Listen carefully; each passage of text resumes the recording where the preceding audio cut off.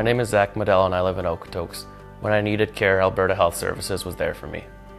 When I was 10 years old, I contracted a staph infection, and because of that, had to have my fingers and legs amputated in hospital. We were out at my cabin in Little Bow on a weekend, and I started feeling like I had flu-like symptoms.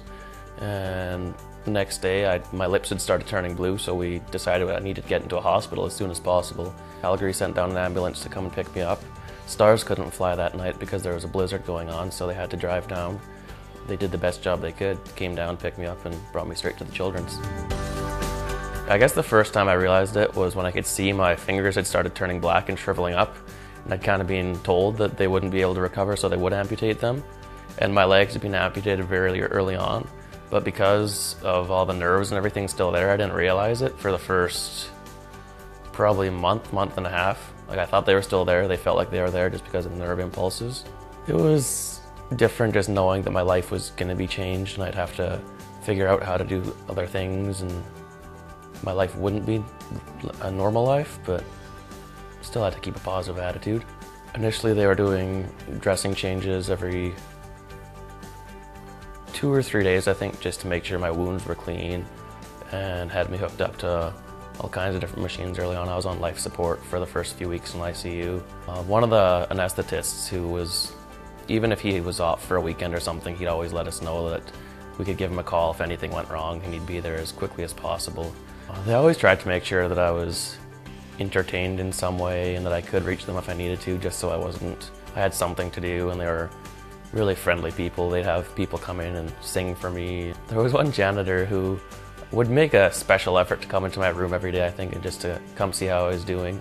He was a really friendly guy, and he'd sit in there, and as he's mopping, he's dancing with his mop, doing the tango, and that was another highlight of my hospital stay, just having people like that trying to cheer me up and keep kind of a bright environment for me. It was a long process to get from being a patient in the hospital to getting on with life and trying to get back into sports. So initially I started out with sledge hockey, moved on to basketball, and played that for 3 or 4 years. And then that's when I discovered rugby about 2 years ago now.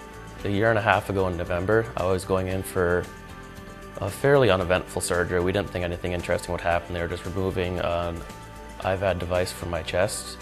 And as soon as they started the surgery, my heart stopped, so they performed CPR for 10 minutes before they could get it running again.